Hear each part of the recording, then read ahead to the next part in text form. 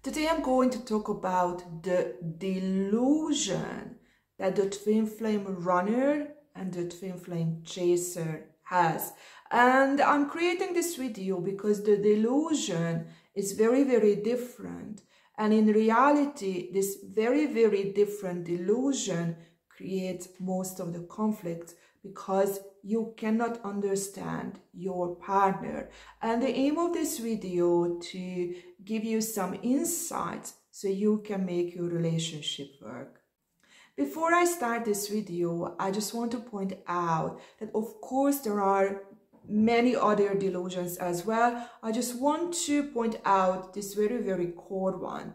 And the other thing you have to be aware of is that a twin flame runner and the chaser are both on a spectrum, which means that they can be very unhealthy and they can go towards a healthier version of themselves.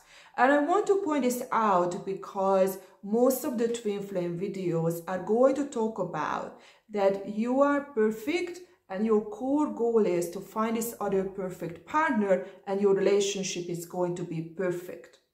And the other thing you are going to hear most of the time is that the twin flame chaser is going to be the awake one or the awakened, and the runner is going to be the unawakened one. And your goal is to wait or make this other person be aware. And this is the whole mission, and that's when the reunion is going to happen. But in reality, this is not true. Both of you are unaware. Both of you are unawakened. But the unawakened part is going to be different. So a twin flame chaser is going to have the twin flame runner part unawakened within, which means that the twin flame chaser is going to be very aware of the emotions, the internal impulses, but less aware of how the runner sees reality. And the runner is going to see it more from the head. It's going to be a more construct type of person, how the rules work, what to expect. And the opposite of that, of course, the twin flame runner is going to be unawakened, of course, in the emotional part more. So the chaser part is repressed, but more aware of how things work in the big picture or in society. And that's why you two attract each other. So in reality, you are a perfect match, because what is repressed in one of you is dominant in your other part. But the reason you meet is to wake each other up. Not one wakes the other up. It's you both trigger each other and you give each other a second option that you are able to connect to these repressed parts, because these repressed parts were created when you were children. Because a twin flame connection is going to be an attachment. And when we talk about attachment, it's going to be your second level out of 3 levels. You have the reptile, mammalian, and primate. So it's going to be developed from around age 3.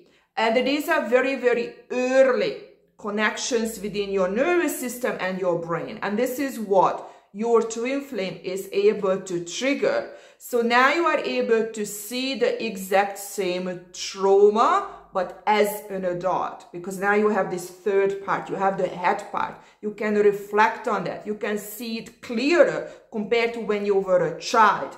And this is what you share. You share this wound. And you share the same insecurity, you share the same weaknesses, but you two created a completely different strategy to deal with this trauma, hence the oppositeness. The chaser who tries to resolve all things in the body, and the runner who tries to resolve all things in the head. And you meet to create a healthy balance between the body and the mind. And when you make it integrated, so you have a healthy chaser and a healthy runner in both of you, That's what the reunion is. That's when you can stay together, but that reunion has to happen within as well. And I always say this, that sometimes one of you is going to be able to integrate, but the other one is not. And your goal is to give self-love. And maybe the self-love is going to be that you leave the other person behind. And that's when some people feel that, okay, but that's not love. Love means that you have the other person to become self-aware. And when you leave your unhealthy twin flame behind, what happens is you stop reinforcing their behavior. So you make them think, you make them feel, you trigger them, you take away that love that you are giving them. And that's what can help them to become more self-aware. And this is where the delusion part is coming from, that the chaser is so connected to this emotional part, that if I love you this much, you must love me this much. Because if I feel this way, it's logical that you would feel that way as well. That the feelings are the same. And if you don't love exactly as much as I love you, then I don't understand what is happening. I'm not worthy, or what's going on. So the chaser tries to force the situation. This is their force. This is their control, to make it feel that they love each other exactly the same way and exactly at the same intensity. And the delusion part comes from two things. One thing is that they expect the runner, so the chaser expects the runner that you should know how I feel. But the feelings are not verbalized, or the feelings are not verbalized in a healthy way. And the other key problem is that the chaser doesn't understand the runner's internal mechanism. So you don't understand, none of you understand the other, that's why you argue. That your internal emotions are so different.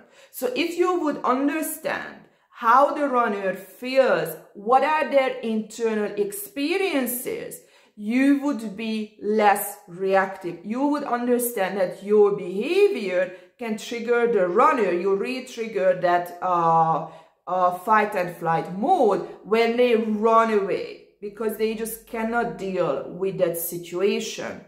Because a runner runs away from the feelings when they are under stress. They go in the head more. This is where the difference is. That under stress, you go more into the emotions, the chaser, that you really want to reach out, you go towards. And the runner is going to be the opposite. The runner goes away. And a last part to the chaser that you really have to understand, and this is your self-development, that you have to really understand how they feel. And I see it in many times that people believe that if you don't love me exactly the same way I love you, or I expect you to love me, or with the exact same intensity, then your love is not real. So basically you devalue their love language and their intensity of love. But you also have to understand that, and this is where your trauma is coming from, that maybe your partner doesn't have the capacity, doesn't have the ability to love you exactly as much as you would need it, as you would want it. But it doesn't mean that they don't love you.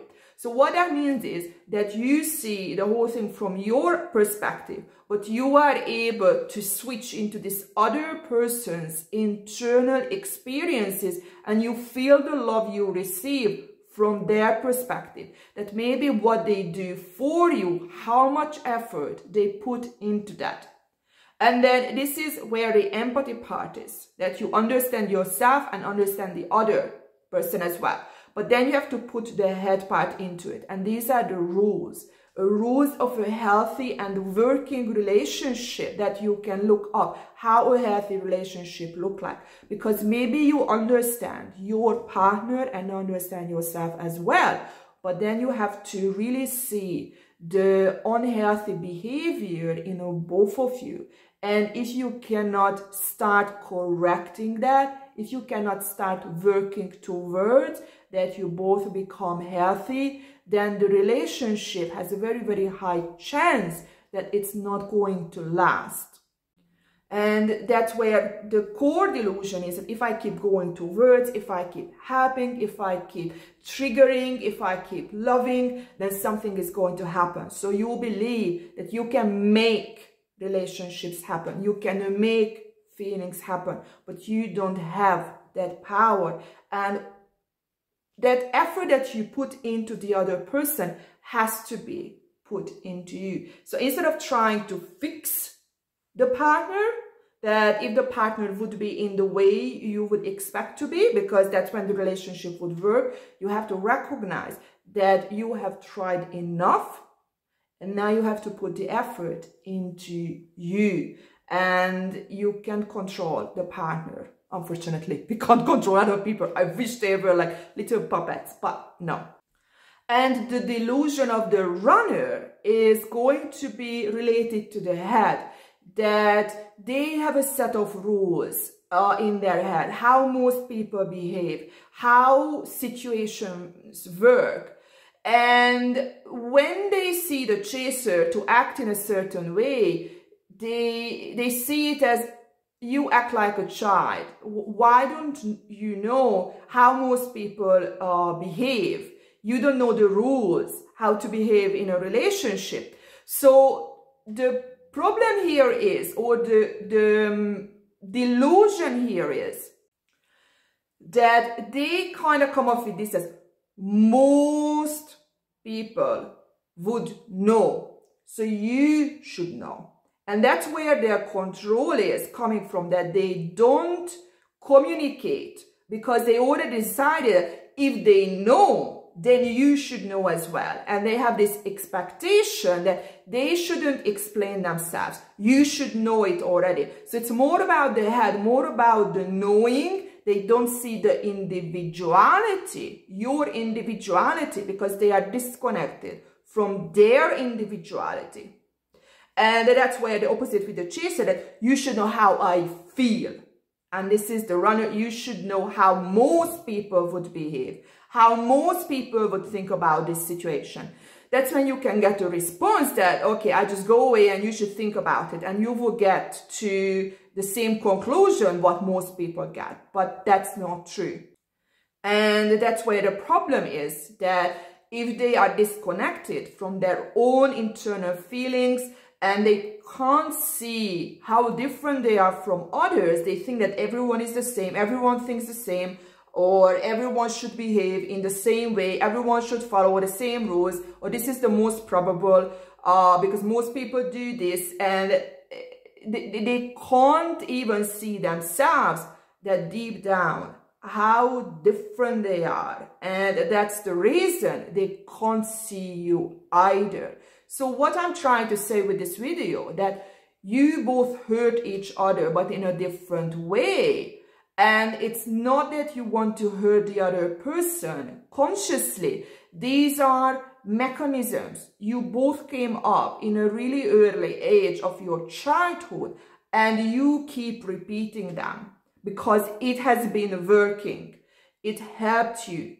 You are still alive. This is what your nervous system makes as a conclusion, that if you are still alive, it means that it's working. But there is a deeper part in you that you feel pain. You feel unfulfilled. You feel that something is wrong. Something is missing. And this is a deeper part that tries to communicate with you that these parts are not balanced. They don't communicate in a proper way.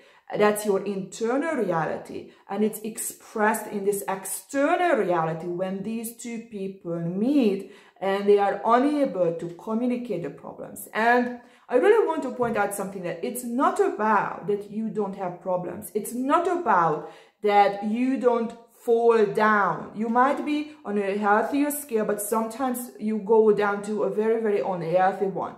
And your partner can do the same. It's not about not making mistakes. It's about that you are able to recognize it within you. When you do that, you are able to go back and stabilize yourself.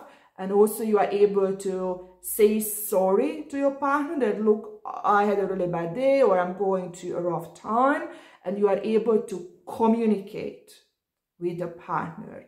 So it means that your mind is open. You want to hear how they see reality, what their internal experiences are. And you open up your heart as well. You allow to make the other partner feel that you can connect on an emotional level to them as well, that they explain it well enough that even that type of an experience or internal experience is not well known for you because it's not within you. They explain it properly enough that they trigger that emotional part within that. Okay, now I kind of understand where you are coming from, because the key problem in all relationships, and this is the delusion of our reality that is also in both of you. So this is something that's shared, that you must be right,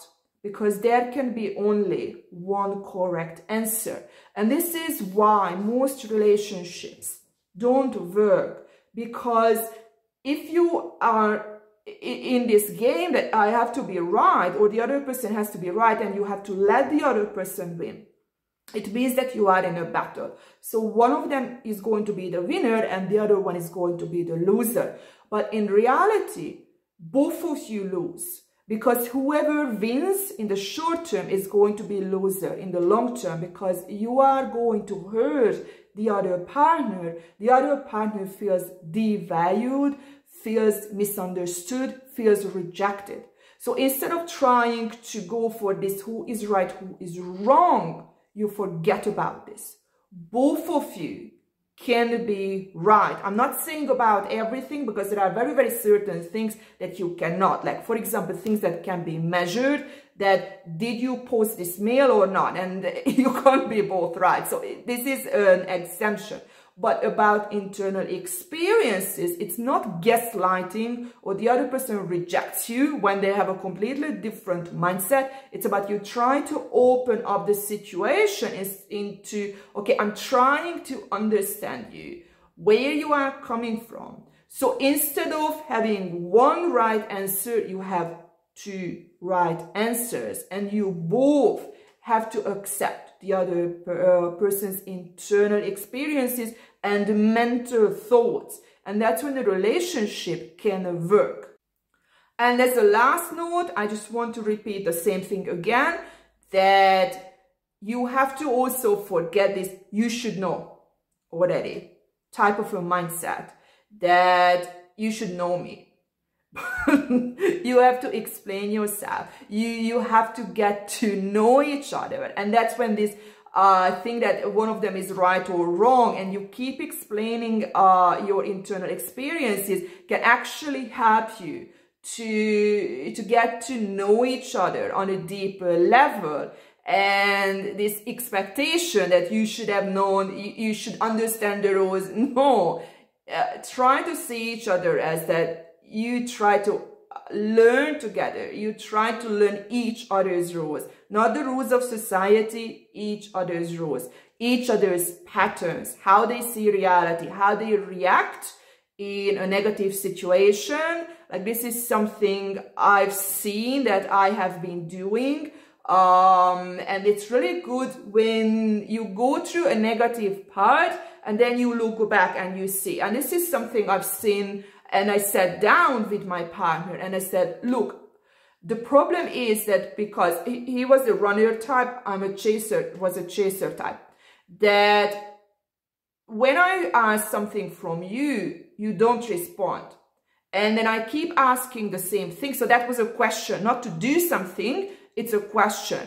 And I feel that you don't pay attention to me. You don't answer the question. And the only time you really answer the question is when I'm angry at you, when I'm arguing with you. And the problem is, I've seen this pattern that in the beginning, I kept asking nicely several times, and I actually got to a point that the person only answered properly and honestly. For me, that was the honestly, when I was arguing. And I told him, look, what happened that in the long term, during the years, the reason I became so angry and argumentative straight away, I already flipped, because I have learned unconsciously that I keep asking multiple times, you always just say something bullshit and you only answer it honestly when I argue. So it made me to go straight to fight. So we ended up fighting all the time when I really wanted something. And when I recognized this, and when I explained to him that this is what I do when this is the situation, we could understand each other, why things happened, and he changed. He started to work on this thing that, okay, when you behave, or when he behaves this way, this is what the consequences are going to be, because a healthy relationship requires openness, requires open communication, and also he has to answer certain questions so I can understand him. You can't be in a relationship where the person is, they believe that they are just shy, they don't really want to open up. Look, I don't really like talking about myself. And the problem is that when you meet a person like that, who are you really with? Who do you really love? Because you don't see the personality behind the body. It's like going on a date with a statue who doesn't talk to you, who doesn't have an internal personality. So a person has to really understand that in order to fully connect and in order to make also like the right decisions to stay in the relationship or not, the person has to be able to open up after a certain time. And here is the trick. If the person is unable to do that, you have to be okay with that, because they are just too frightened. But it doesn't mean that you must stay in that relationship. You also have to give yourself love. And this is when you say, look, I understand your problem. You have to, I don't know, you don't say it to his face or her face that you have to work on yourself. You just say, look, I don't think this relationship is working and I want to be out of it. That's it. And this is that part when you can say that the partner is maybe triggered. You have to be aware of this delusion as well that we all have. And many times when the partner leaves, we suddenly become anxious and we want to do everything for the partner to make the partner stay.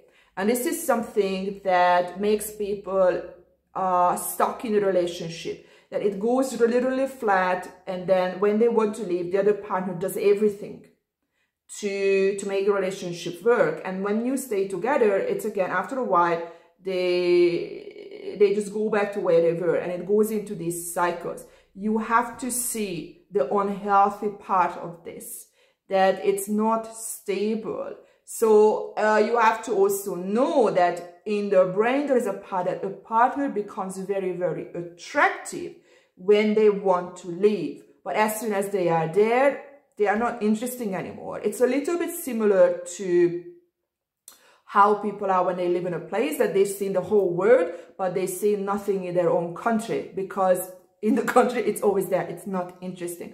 So these are just a few thoughts to help you in your relationship. And when I say in your relationship, it's not only with your partner, but the relationship with yourself as well. See you in my next video.